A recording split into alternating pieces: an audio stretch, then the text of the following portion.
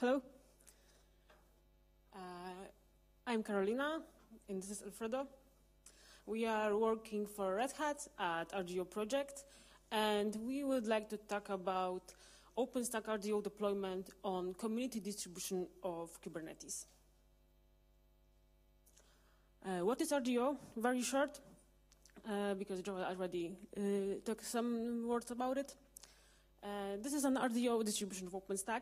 If you would like to hear some more details about it, I made a presentation last year on the Connect, so you can find it on YouTube. It's very detailed about the OpenStack there, RDO there.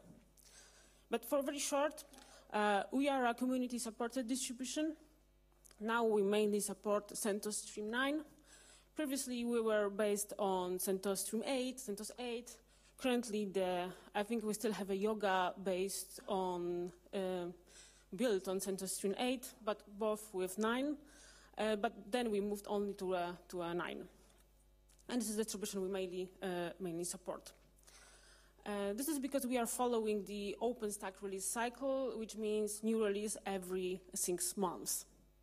So now we released Bobcat, and the next release, Caracal, is in development now. We provide 2 different sets of repositories for a different purposes. First of them is RDO Trunks, which is our continuous delivery distribution. And the second one is CloudSeek. But since the deliverables is our main goal, we still need some way to test it and deploy it. OpenShift is now a very versatile project and very intensively developed. So we decided to make some efforts to prepare RDO deployment on open source Kubernetes called OKD. So I will hand over to Alfredo, who will introduce you to some engineering beside that topic. Thanks, Karolina. So this topic is probably the biggest changes that has happening in the Red Hat ecosystem, let's say, on the enterprise Linux ecosystem in OpenStack, and it's actually more related to the operational side of OpenStack than to OpenStack functionality itself. So the first thing I would like in this presentation is to explain what the problem that we are trying to fix and why this change is happening now. So first thing is we need to admit that managing OpenStack is not easy. I don't know if there is any OpenStack admin in the room, at least one. So actually it has become a full-time job in many times, as Fabian knows, and it has a reason why this has become so hard. So OpenStack deployment is made up of a bunch of different processes, each one doing a very specific functionality for a very specific subsystem. For example, there is one process or a set of processes that are just running a REST API for the networking virtualization. There is another process that is only in charge of making the decision of what server should be running which virtual machine, and all that. And all those services communicate each other through standard REST APIs or asynchronous messaging. This model and the code, another important factor is the code for all these processes is distributed among different projects and repos. OpenStack has currently about 40 functional team projects, which is a group of people that are in charge of one specific system, networking, block devices, compute, and so on. And code is distributed, split into different projects. Right now we have, as I said, 40 projects and more than 400 repos. Each one of these repos has its own dependencies, its own packages, and etc.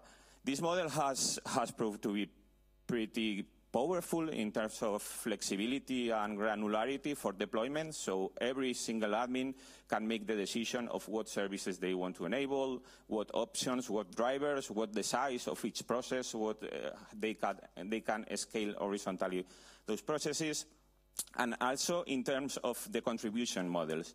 So we don't have splitting the code between all these repos make easy for people to join specific projects where they have the knowledge and the permissions to work in instead of have a big monolithic project. The bad part of this model is that managing an installation of OpenStack requires a lot of knowledge and a lot of orchestration to deploy. You need to know which packages you need to install, which order do you need to deploy stuff, the dependencies between services. All that complexity has been traditionally out of the main project, has been managed by a tool on top of the main project, which is the deployment tools or the installers. I don't want to forget anything important. Okay. We'll be back.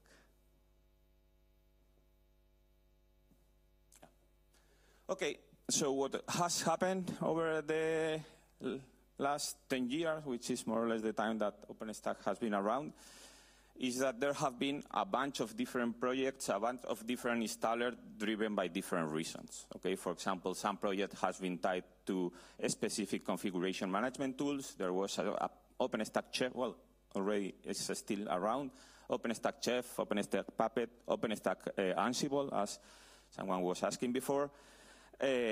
Some other project has been very close to other technologies, for example, to containers, to Docker or Postman containers. And some installers were very close to Linux distribution. For example, Canonical has their own set of charms intended to be used with UU, or Fuel by sometime driven by Miriam. So there was like every ecosystem or every part of OpenStack has been creating their own management tool or their own installer. In the case of Red Hat, in the very early days, we were driving different projects, moving from project to project. Packstack, which is around for very specific use case. We had some plugins for Foreman. And finally, in 2015, if I remember correctly, Red Hat decided to join OOO. That was an installer that had been created by HP, which at that time was investing hard on OpenStack. The idea of OOO was using the OpenStack code to deploy OpenStack. So that's where the name comes, OpenStack on OpenStack. That was a cool idea and has been serving well during the last almost 8 years or so. It had its own caveats or issues, and it has been evolving over time, but it has been working well. But during this time, Kubernetes, we have a new friend in the neighborhood, which was Kubernetes. And as with the data I gave you before about the processes and how the architecture of OpenStack, this small project loosely coupled through APIs with mainly a stateless nature, seems to be a good suitable application to be running as a cloud native application, which is what Kubernetes do well and is what has been doing in the last year. So since almost Kubernetes appeared, there has been a lot of discussions around if OpenStack should run on top of Kubernetes, if it was a good idea, if not. Actually, we are not the first or the only ones in things about it. There is already a project, which is OpenStack Helm, which is doing something like that, and other private companies have been doing the same. So this year, it was Red Hat, or the OpenStack team at Red Hat made a decision that it was the time to start at least trying it and moving to a new deployment model, replacing the OOO installer or deployment tool, because saying installer is probably too short, but management tool, to replace OOO by a new approach, which is using Kubernetes to manage and to deploy the entire life cycle of the OpenStack installation, or especially control plane. I will go over that later. So, sorry.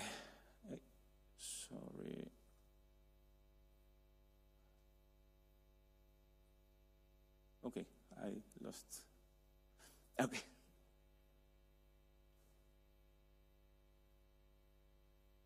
Okay, so last year Red Hat decided to go for it and to create a new project which is based on Kubernetes operators. So once we have decided that Kubernetes is the way to go as platform manager or orchestration to deploy OpenStack, the next question is what's the right way to do it? What's the right way to automate the deployment of OpenStack on OpenShift or Kubernetes? Because I don't know how familiar you are with Kubernetes, but Kubernetes provides a lot of automation to do pretty simple things like starting a container, injecting configuration file in that container, specifying the resources that we want for a container to be able to run, communicate each other, or expose out of the cluster. But to deploy a complex application, you usually need more than that. You need to combine all those Kubernetes native elements to compose a much bigger service, which is made of tens of processes, services, connections, and so on. To do that orchestration, there are different tools. One is, for example, Helm, that I mentioned before, and the other one is Kubernetes operators. The idea of Kubernetes operators is to create automate engineer or administrator for your application. So if you want to create a operator, for example, to manage your database installation on Kubernetes, you are creating a database administrator as code. That's the idea. And that code runs inside Kubernetes. So it's a program running in Kubernetes taking care of managing another programs running in Kubernetes. That's the idea of operator. It's a great idea, and it's super powerful. It's more complex than other approaches, but it's also much more powerful. To go a bit deeper into operators have two different parts. The first part is CRDs, custom resource definition, which is a way to specify the details of your application. It's a description of all the aspects of your application that you want the user to be able to tune or to manage. And that is installed and configured in a Kubernetes cluster as an extension to the API. So when you install an operator, you get the Kubernetes API extended to have semantics specific for your application, for your OpenStack, for your DB, for whatever you want. So you can manage your application with the same tools, the same processes that you manage the rest of any other Kubernetes object. Actually, the way that users interact with operators is by creating a custom resource, which is an object of the custom resource definition type. It's like the objects and instances that the idea CRDs and shares. The second element of an operator is the piece of code that knows how to translate this custom resource definition or the application requirements in terms of Kubernetes objects. Okay, so if a user is asking me to create a 3 nodes database, for example, I need to create three containers which communicate each other and inject the required configuration in all those containers. These processes are usually called controller, are running continuously a control loop and trying to reconcile the status, the desired status declared in the CR with the existing status. Okay, so this is the idea of operators. For the ones that are familiar with OpenShift, a big amount of what is done when you do a simple installation of OpenShift is running as operators on top of Kubernetes. As this project, there was no project to manage OpenStack on Kubernetes using operators. Red Hat decided to create their own project. This project is called OpenStack Kubernetes Operators. It's hosted in GitHub, following the standard processes, the PRs, workflow, and so on. And is tested currently in OpenShift. Okay. This is expected to be, or this, no, it's not expected. This will be the base of the next generation of Red Hat OpenStack platform. This is public, so there is a link to the announcement of this from Red Hat, from this Red Hat OpenStack services on OpenShift. And the expected advantages of this, as compared with previous model, is that the main idea is that we get all the advantages, all the features that Kubernetes are providing automatically in OpenStack management. So, for example, we get all the security between services, all the scalability, all the observability features that Kubernetes is providing. We are automatically getting to administer or to manage OpenStack. Until now, we have been managing, or we have been creating an ad hoc tool, and at some point reinventing the wheel. And with this change, we are adopting what we can understand is a standard tool to run this kind of application as base. We also hope that processes like updates, or even reconfiguration become easier. The experience for the operator will be improved as compared with OO.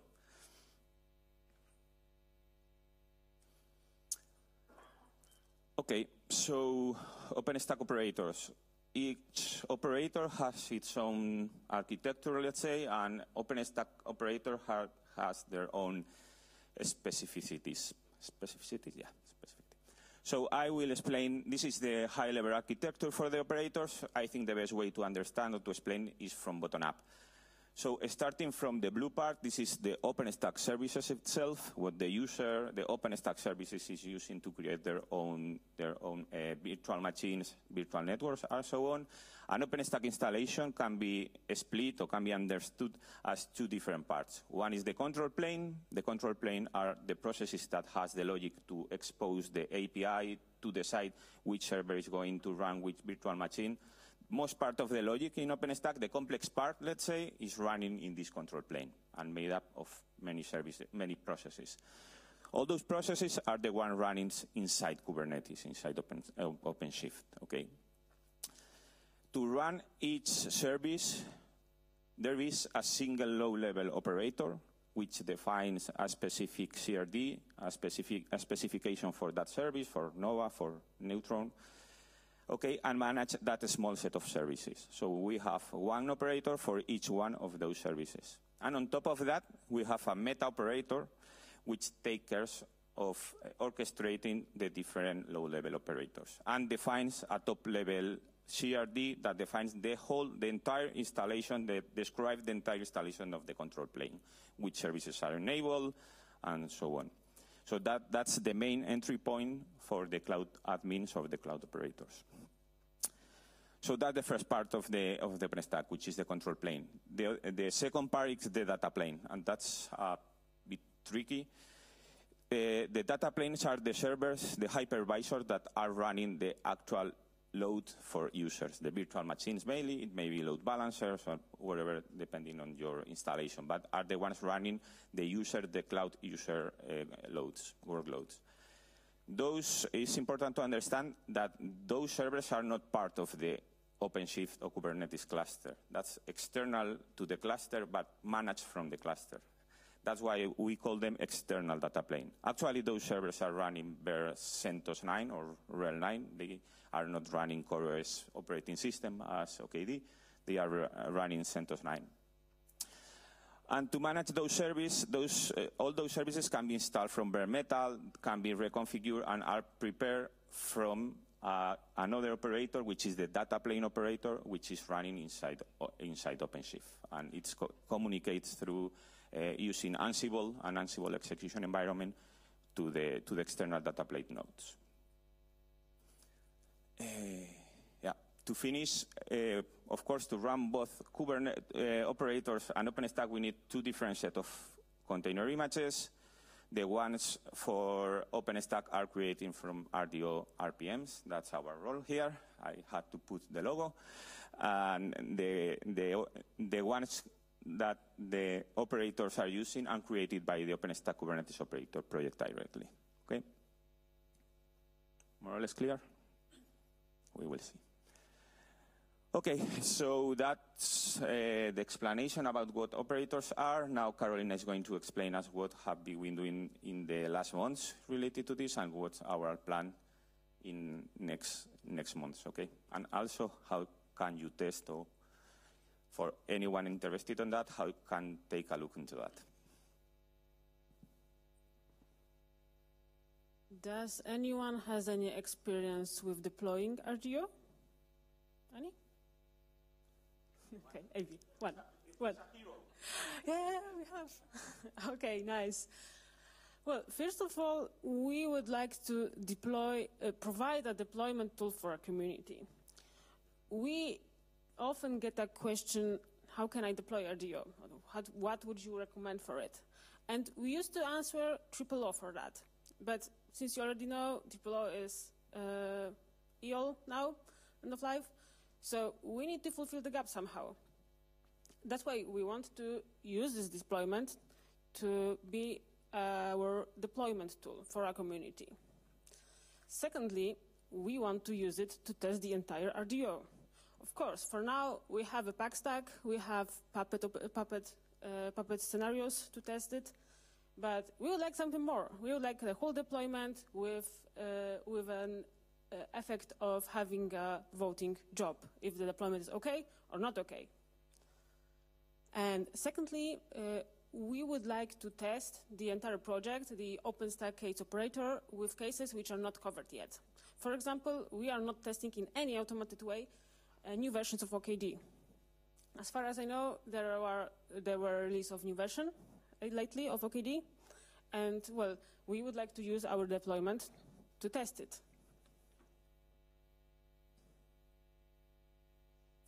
Very short about OKD. I know you heard it, but I would like to make this presentation standalone, so very shortly. OKD is the community distribution of Kubernetes that powers Red Hat OpenShift. This distribution is optimized for continuous application development and multi-tenant deployment.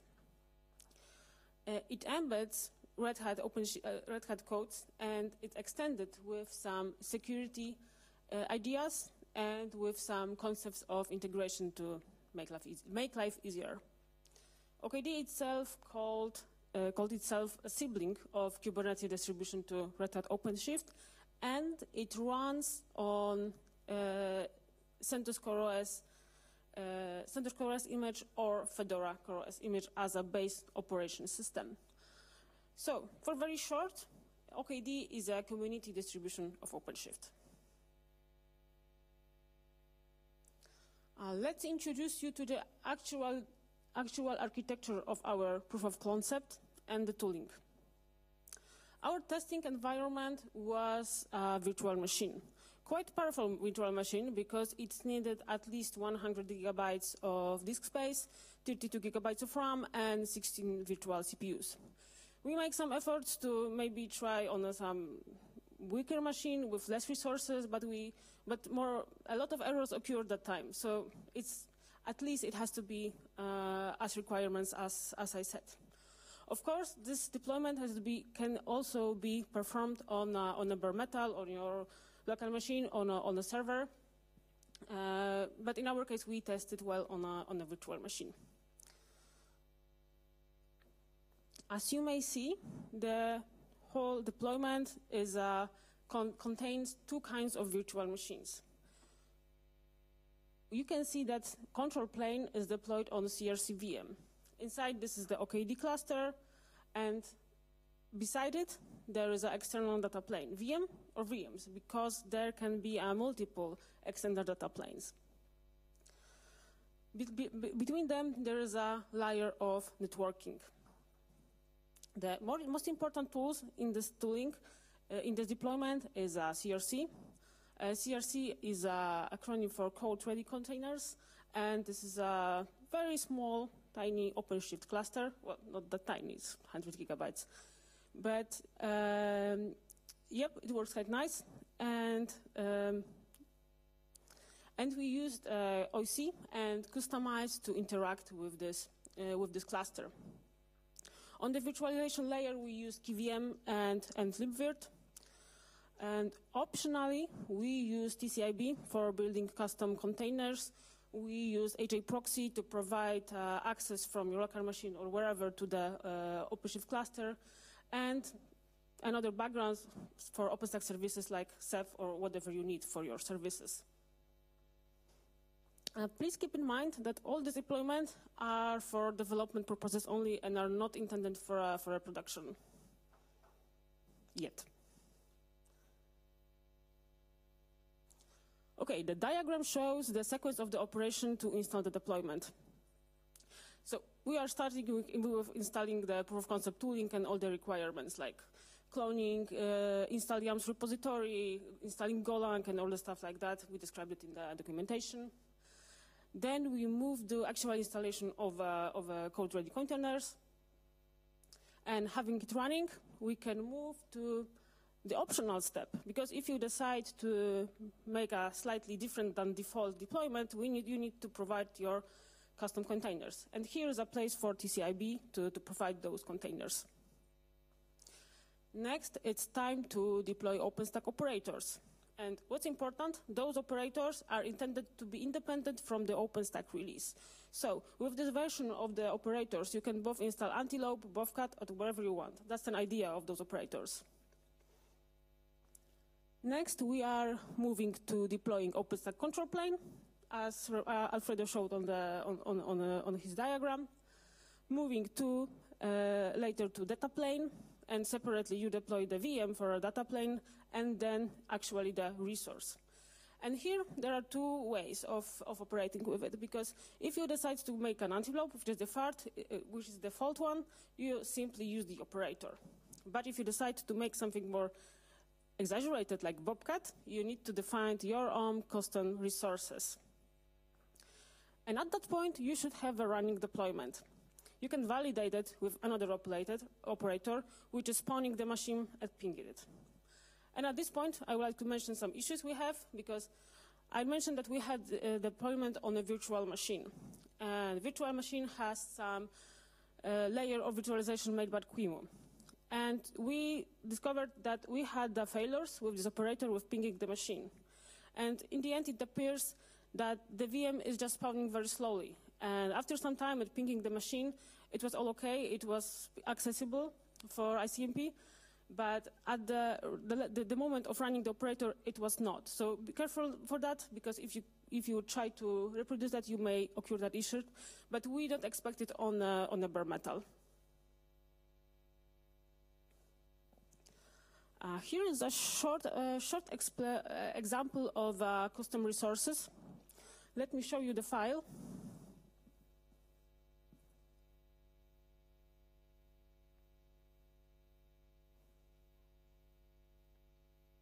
Okay, here is a repository we created for the purposes of the deployment, the RDO artifacts. There are some improvements for a base project and some CRDs. And here you may see the custom resource for OpenStack control plane. Two importance here. There are definitions for all the OpenStack services. Like here you have, for example, Glance, Keystone, and stuff like that. Later, as the deployment is going, we are modifying it, because this is the base. We can modify it with a customize. And going back to the presentation, you may see there are some additional options here. For example, I was doing some tests with Ceph. So to doing a Ceph on Bobcat. So first of all, you need to define your own image, which is the custom container based on Bobcat. And additional field, which was not on the file I showed you before, is a custom service config. And this field is proposed for overriding the default OpenStack service configuration. Here you can see the enablement of Ceph. Okay, so far so good. You can reproduce all what we worked until this time. So early enthusiasts are very welcome to test, and we will appreciate any feedback you can provide us if you would like to test it. We documented all our work on 6 CentOS documentation. You will find there all the very details, cookbooks, how to deploy it, well, all the tips and stuff to prepare.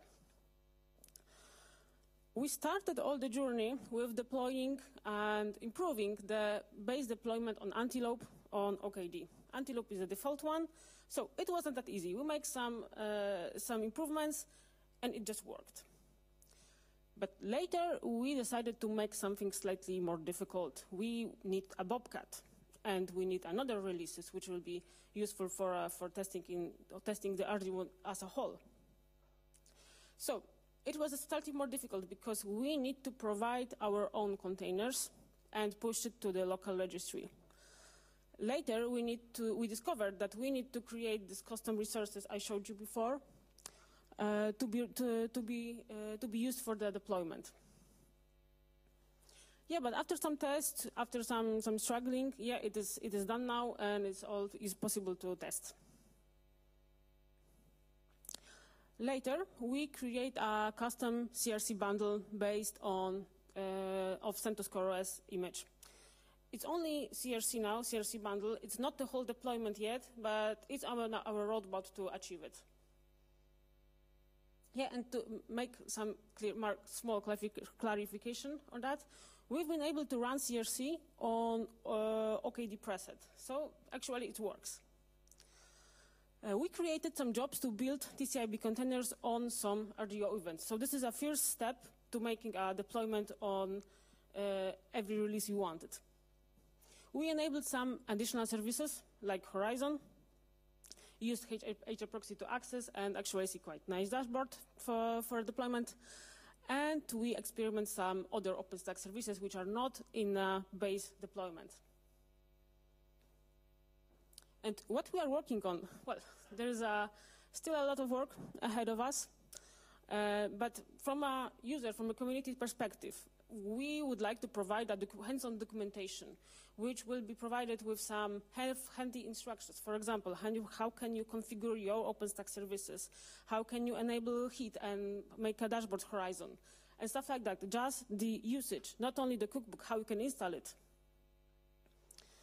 And from our RDO distribution perspective, we would like to add support for OKD in CI framework. CI framework is a project for Bootstrap development and CI environments for OpenStack and OpenShift. And this is something which will be very important for us because this is actually a replacement for a triple-O. So in the end, we would like to have new containers, which I already have the jobs, and also the full deployment with external data plane. And in the end, we would like to run OpenStack operators on our custom CRC bundles. Okay, thank you for the attention. If you have any questions for us, we are here for you. And also, you can find us on RDO channel on IRC. Thank you.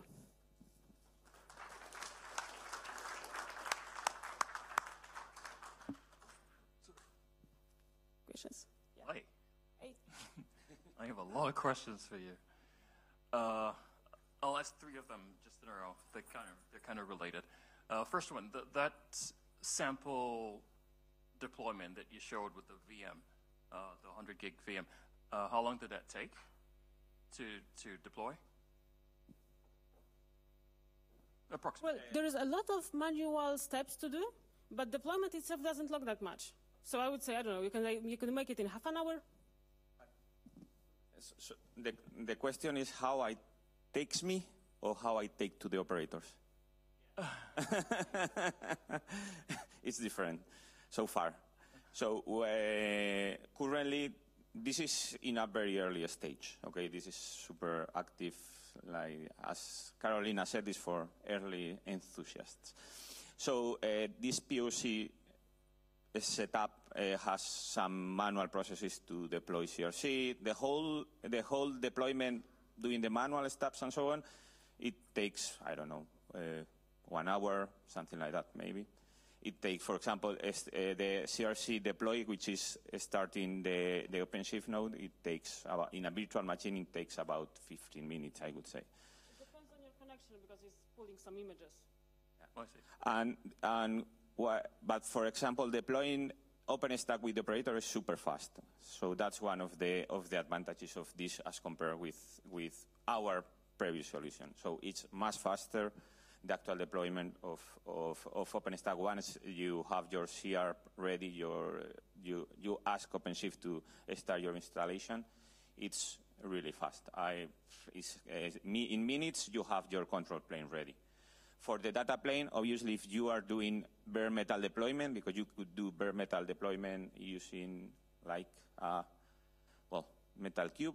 If you use bare metal deployment, obviously it needs to install operating system in all your data plane nodes. It will take more time. We have been using pre-installed virtual machines, which is also another, 5-10 minutes to deploy. Understood. Thank you. The sluggishness that you noticed in that deployment, was it because I didn't understand that, but was that a nested virtualization issue? Yeah. Okay, good. And then finally, so OpenStack supports other hypervisor platforms, VMware. Does RDO only support KVM at this time? Yeah. And will it do more in the future, or that's it? Actually, we use less. So we used to have more in the past, let's say in this way.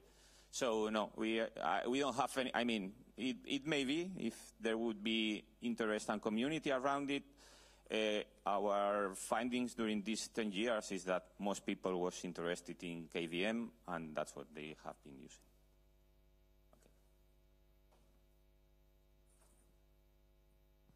Okay. Hi. So when this new way of deployment will be in production, like very stable and so on, hopefully soon, do you have any idea what you will do to your users to help them to migrate from the old way of provisioning to the new way of provisioning? Yeah. So if I understand, the question is how to migrate from previous model, OOO, to new model. So I can give you the ideas that we have. The idea is to have an adoption, external data plane adoption method, which will take the existing compute nodes, will connect to the new control plane deployed on this new system. So the high-level idea is we will create a new OpenStack control plane installation. We will dump the database, probably.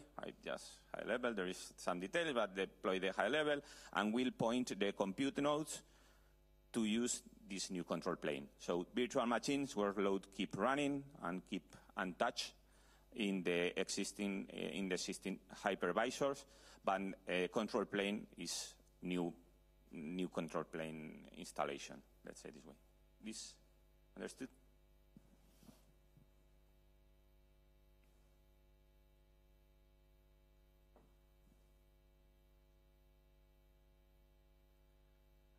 I hope it's not an embarrassing question, but these days Don't do it. Everything is converging and merging together, and I see that, of course, it makes sense to just try to go to OpenShift way, but then how do you see the future of RDO and OpenStack if you rely on OpenShift when OpenShift can then deploy virtual machine with the KubeVirt or OpenShift virtualization inside OpenShift directly, because of course it overlaps? Yeah, well, yes and no. So there are several questions. From RDO itself, we are the same that we have been since we was created. So we have always been a distro of RPMs. So installers are different projects. All have been OOO. This is new project. We have like symbiotic relationship. We provide RPMs that they need. They provide us with a deployment tool that we need to test and our users need. So that's from that about OpenStack and Kubernetes or OpenShift virtualization. At this point, I think they are still covering different kind of customers of different kind of use cases. What we are seeing in OpenStack, I would say that the existing install base of OpenStack is pretty strong, and they are really leveraging OpenStack APIs and features that have been developed over years. For example, in the telco. The telco is for a great case because there has been a lot of effort on putting specific features for telcos in OpenStack that Kubernetes or OpenShift virtualization at this point is not able to do. Also, OpenStack provides some other services, not only virtual machines, that are also more mature, I would say, in OpenStack than in OpenShift virtualization. As future, I don't know. I cannot say who else. My perspective is, as customers or users require big deployments of virtual machines, OpenStack in multi-tenancy mode, OpenStack will still be there. If virtual machine is like a very niche case in a world of containers, then Kubernetes is probably the perfect solution, because it joins containers and virtual machines. That's how I see it. Thank you.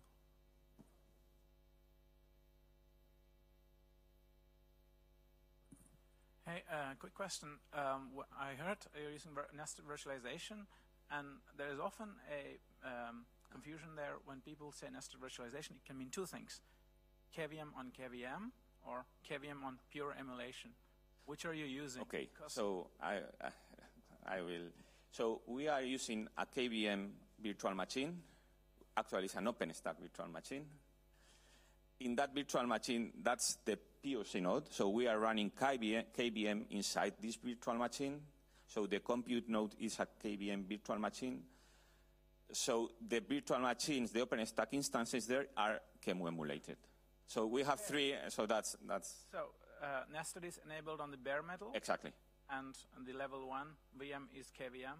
And then, exactly. Yeah, because oftentimes a lot of bugs come when KVM on the bare metal, but the first level VM is emulated TCG. Yeah, then there comes a lot of errors. Another place where comes problems is when you're running completely different versions of kernels on bare metal and the level 1. So a lot of issues can be resolved if possible, because a lot of times it's not possible because you're getting the bare metal host from a cloud vendor, like an upstream OpenStack CI. So if the bare metal kernel and the level 1 kernel are almost close, then you will not hit as many. I think this is the case. I mean, in this, well, we can go into detail later, but I think this is the case. We have pretty close kernel in the first and second level, but yeah, there is a third level, and that's running QEMU virtualized, and yeah, virtual machines takes quite long to boot.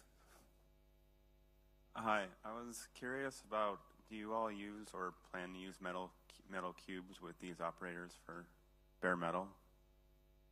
Okay. Well, I'll try.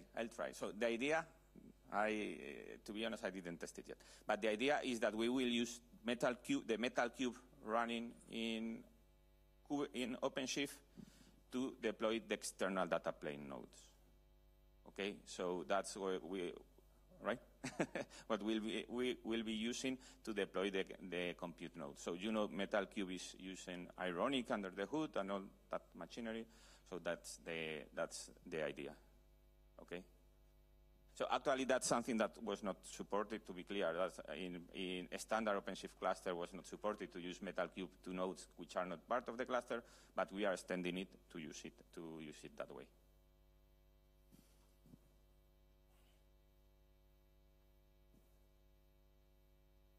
That's it. Okay, thank you very much.